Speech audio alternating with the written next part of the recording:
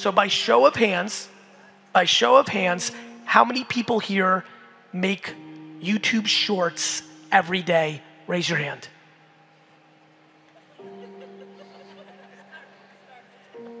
One, two, three, four.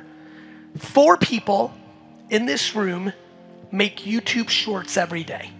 Let me explain to you why this is a major opportunity. YouTube shorts, unlike Instagram Reels, unlike TikTok, YouTube shorts has a very unique thing that I think is gonna matter to this room.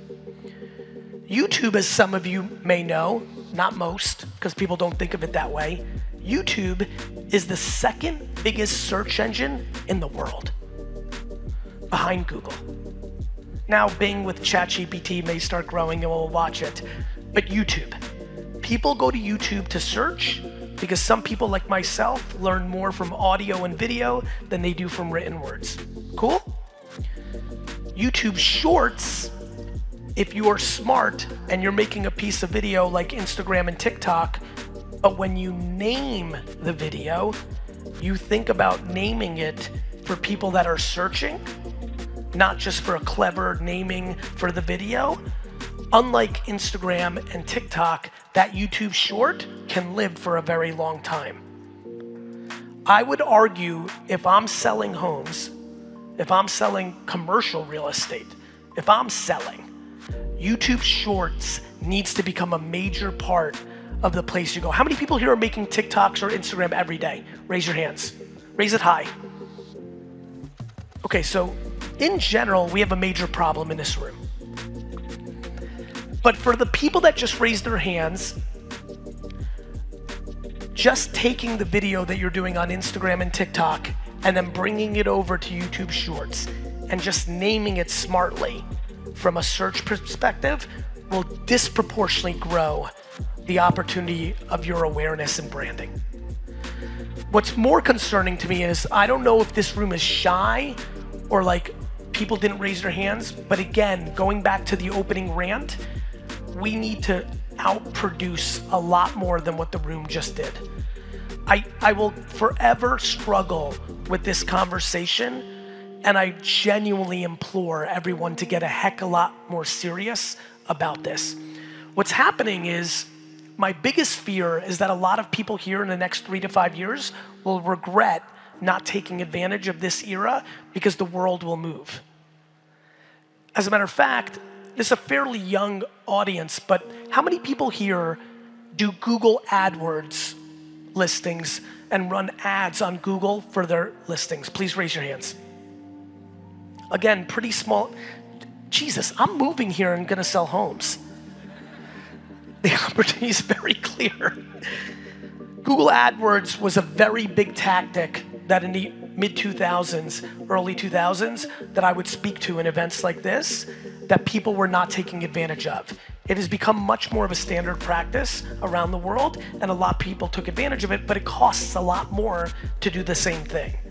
The thing that I'm really hyper-focused on in this room is letting and forcing and motivating people to get serious about social media content while it's so underpriced.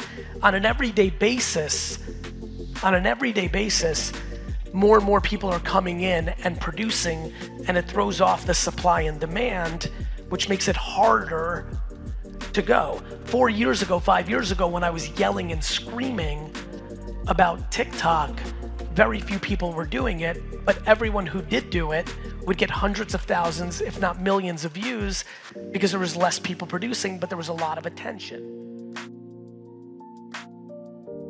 We continue to sit in rooms like this and say, well, I can't sell my luxury homes on TikTok, and I continue to get emails every day from people who are selling their luxury homes on TikTok. The amount of people that decide about certain things like this without ever trying it is fascinating to me. To me, this is a very unique time in the history of selling stuff because of the distribution. When I go back, for the many in here that don't know my story, my dad, I was born in the USSR, I come to the US, my dad was a stock boy in a liquor store, And then he eventually owned his own small liquor store. I was very motivated by being the oldest son and wanting to build my dad's business. When I came into my dad's business full time in 1998, the business was doing $3.7 million in revenue. 5 years later, the business was doing almost $70 million in revenue. We took no investment, no credit line, no cash infusion. This hyper growth was based on one thing, which is what I've been talking to you about for the last 25 minutes, which is the following.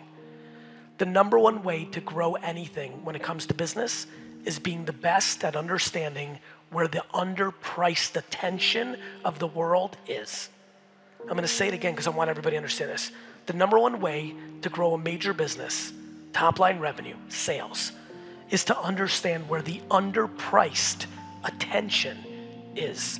In 1998 for my dad's store, that was email. When I did email marketing in 1998, 1999, 95% of the people on our newsletter opened the email. Today, if you get 30%, you're a genius. In 2000, Google AdWords came out and I bought every wine term on Google AdWords for 5 and 10 cents a click. In 2006, when YouTube came out, I started making videos about wine when nobody was doing it. My career for the last 25 years has been buying or getting free underpriced attention on every single platform that's come out.